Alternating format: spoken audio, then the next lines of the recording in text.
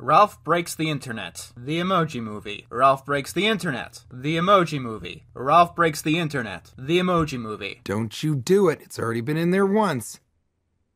Yeah, it's been 4 years and I still can't tell the difference.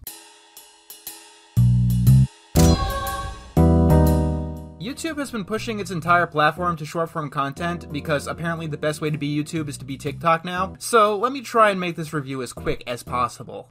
This movie is awful. Hey, you've reached the end of the video. The names scrolling by right now are of all the— No! This movie is awful. There is not a single second of it that I liked. Even that one funny thing that you saw in the trailers, I hated. Probably more than the rest of the movie. My hatred for this film burns more than Chicken Little, because that movie had the decency not to shit Taki Mushroom all over another film. I liked The Lion King 2019 more than this film because it had the decency to not utterly ruin and destroy every single character from The Lion King. Back when I started reviewing things in 2013, it was standard form in internet reviewing to give a synopsis of the film as you reviewed it. You want a synopsis of Ralph Breaks the Internet? This movie is about Vanellope going turbo, and that's a good thing because she's Vanellope von Schweetz and can do nothing wrong. That's the long and short of it. I'm not exaggerating, I'm not making things up, or playing around. Ralph Breaks the Internet doesn't understand. Well, it doesn't understand anything. You think that Ralph himself wrote it. This movie makes me want a Ralph. I swear to God, can we get the first movie going? Is it Turbo to want a friend? Or a medal? Or a piece of pie every once in a while? Is it Turbo to want more out of life? Yes. And can we see the second movie? The second I walked into this game, well, it felt like home. I mean, more than Sugar Rush ever did. But that's the thing, I want this to be my normal. I want this to be my life. This would be like if the Lion King remake thought that Scar was the good guy, despite him doing the exact same thing as he did in the original. Yeah, those lions deserve to die!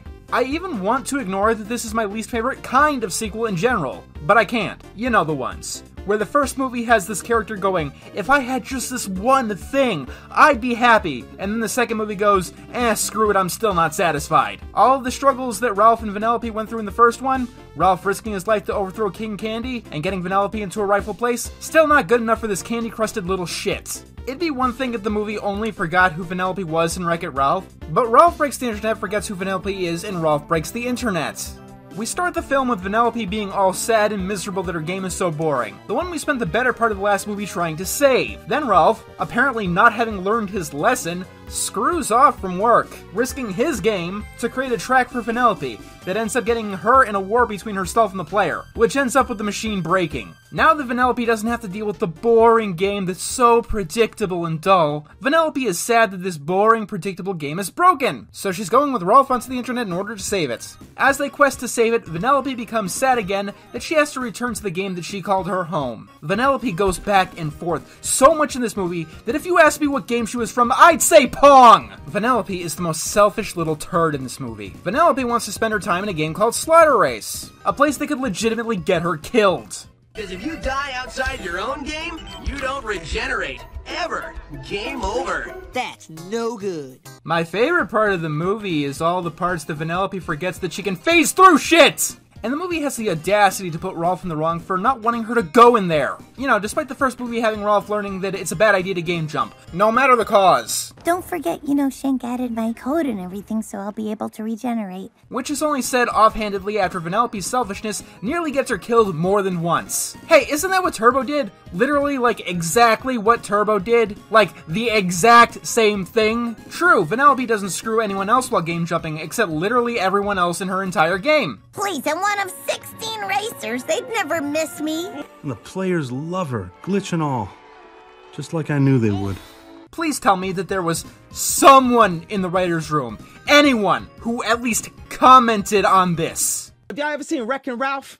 She was on the side of the video game the whole time. Can someone please inform me how Kanye West, of all people, understood Wreck-It Ralph better than literally everyone who worked on the movie's sequel? I bet he understands math better than this film does too. Today is the 30th anniversary of my game. For 27 years, I was a total zero without any friends. Is this film a paradoxical prequel, Or did someone just forget to have their script looked over by their second grade child? I'll bet that they could tell time better too! Ralph and Vanellope have 24 hours to buy a steering wheel to save Vanellope's game. They spend 16 hours in an MMO trying to steal one car, and then with the remaining 8 hours, they try to make Ralph a mega super internet celebrity. And we only have 8 hours left to save my game. Baking at about 950 degrees now for 6 hours, so... But he still needs 200 million hearts in the next 5 hours. Those last two clips were literally less than 10 seconds from each other. Alright, I guess math is hard. Felix, come on man, you gotta fix this movie. I'm gonna wreck it.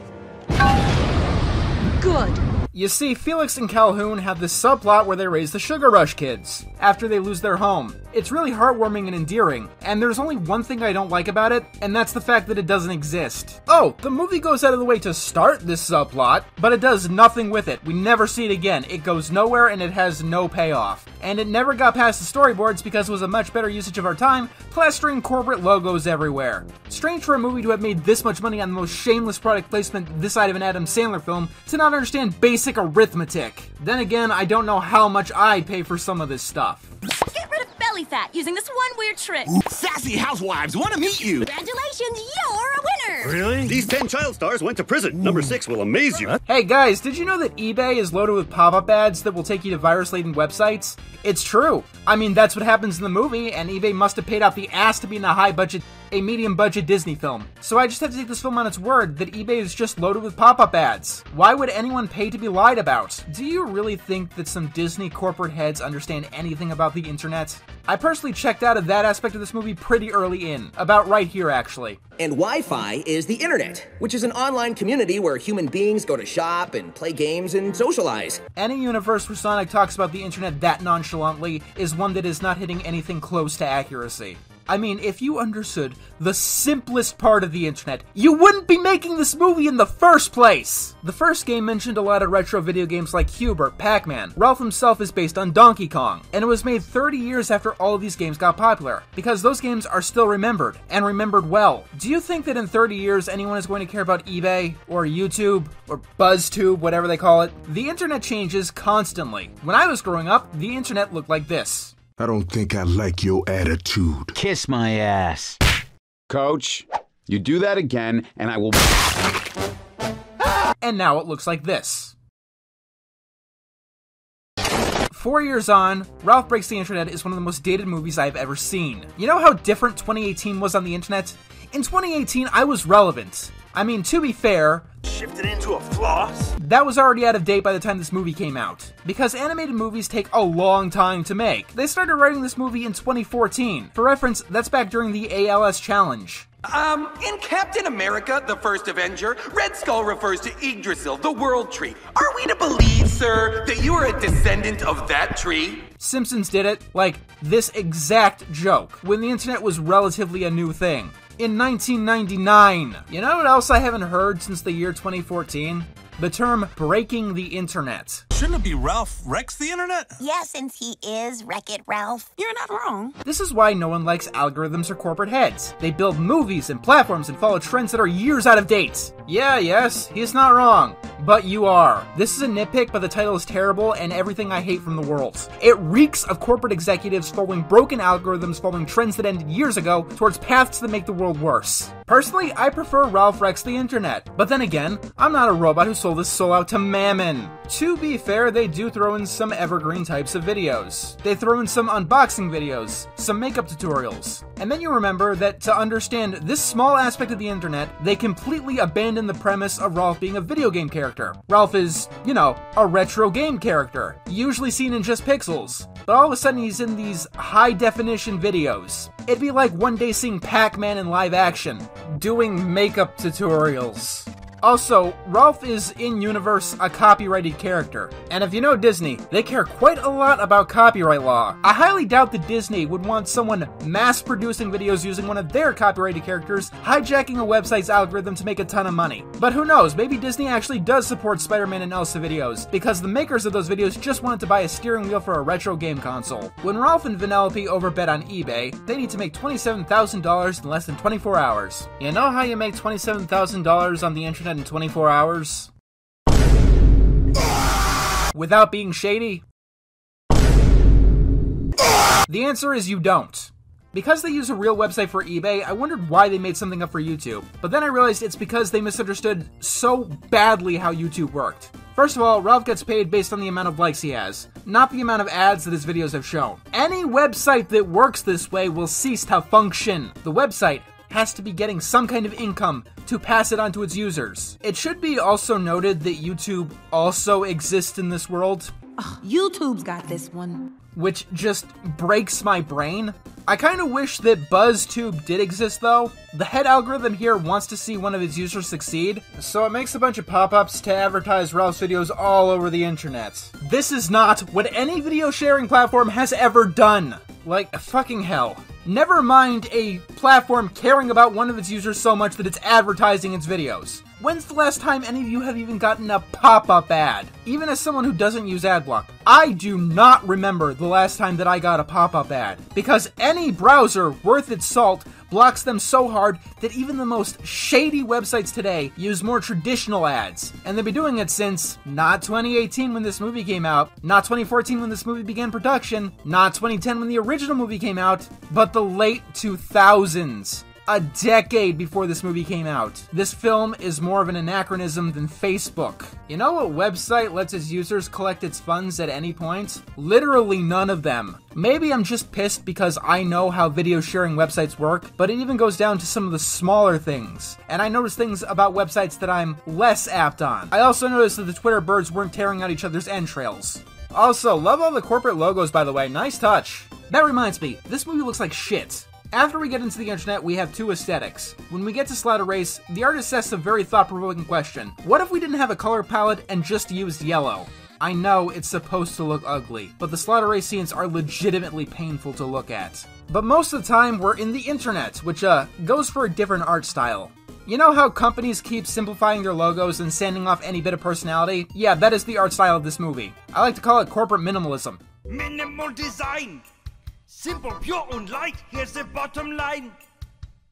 Basically, it's right. I mean, if you want to watch a whole movie that looks like it takes place in the Nintendo Wii shop, you do you. But I prefer a movie that's actually visually interesting. One that doesn't use an art style that exists solely to sell a fucking brand. Tell me why this film isn't as shameless as the Emoji Movie again? Oh, that's right, because that movie existed for nothing more than to push product.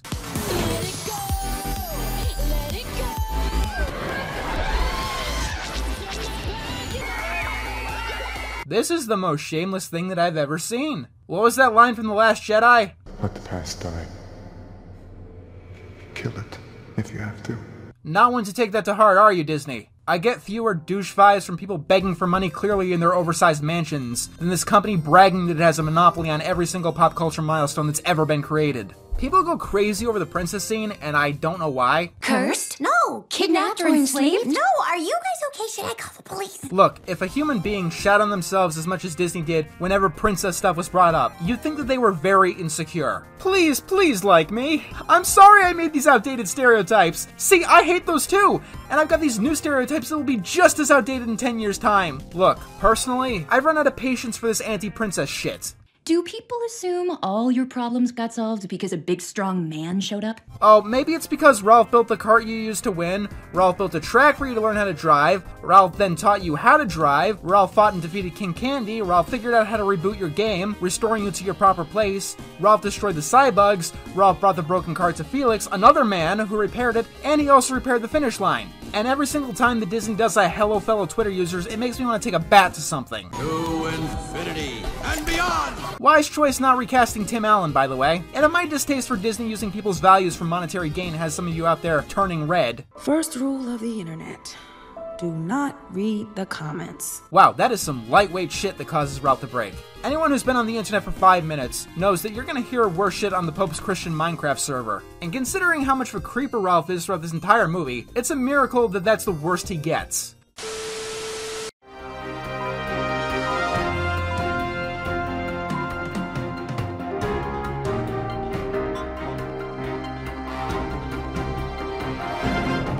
And let's get right into the news. 30-year-old Wreck-It Ralph was spotted the other day being super clingy and obsessive towards a child. He was so desperate not to let her have a moment to herself that he found a virus which crashed an online MMO that could have potentially killed her, just because he didn't want to leave her alone. You know, I can't help but think this whole mess is somehow partially my fault. I hate you. I'd say that Ralph was a bit insecure in the original movie, but this movie is not associated with Wreck-It Ralph. I don't know what this movie is. I'm not saying that I can name some names, but there are Tapper, Felix, /Fix that are better put together than this film. You know that scene in every movie ever? Where at the end of Act 2, the best of friends decide that they hate each other so much that they want to break up the friendship that's going to last forever for like 5 to 10 minutes? Usually because of a stupid misunderstanding. The only time in history it has ever worked and not been a complete and utter waste of time was in the first Wreck-It Ralph film. Specifically when Ralph breaks Vanellope's cart. This here is so heart-wrenching it hurts more than some actual Disney deaths. This is because Ralph believes that he's saving Vanellope's life, and he has every logical reason to do so. Candy is obviously Turbo, but he did come unarmed. You really believe that Ralph did what he thought he had to do, and in the end, no one would have gotten hurt. Not only does the sequel want to use the exact same cliche in the exact same place, but Ralph Breaks the Internet wants you to feel the exact same way because Ralph uploaded a virus to an MMO that nearly got Vanellope killed. And we should be against that because Vanellope wants to be in an MMO, despite it being a risk to her life and her abandoning her game. Don't think that I didn't notice that Vanellope stopped trying to help Ralph by the wheel as soon as she left the Disney masturbation scene. It was higher on her priority list to spend time in Slaughter Race than to save her game. She might have had a point that she wouldn't be missed, but wasting time when they were on a clock to mope makes her a worse princess than Merida. No, I'm not taking that back. Merida at least tried to fix what she fucked up. And Vanellope gets rewarded in the end. She goes Turbo because yes, her code gets updated to the new game. Why that was never allowed for Turbo is never explained. And the movie ends with this copyrighted character being uploaded to an MMO. Sorry, I got that wrong. This child character who is copyrighted by another company gets uploaded to an adult MMO, where she will exist for 2 weeks before the lawyers come and scrub her from the website, because she's there for all to see. But I mean, who was really expecting a Wreck-It Ralph movie to know anything about video games? I'd say fuck this movie, but it's not 2018 anymore, and I'm not allowed to swear on the internet. Hey, you've reached the end of the video. The names scrolling by right now are of all the wonderful patrons who've donated to help keep this channel alive. If you'd like your name in the credits, head on over and make a donation yourself. Also, be sure to check out my Twitter, Instagram, and TikTok for exclusive content and previews of my upcoming videos. I've also got a forum where you can discuss anything that has to do with my content and connect with the rest of the community. To find anything that I mentioned, just visit my link tree in the description down below. Lastly, be sure to subscribe, comment, and share this video with your friends. Oh, and thanks for watching.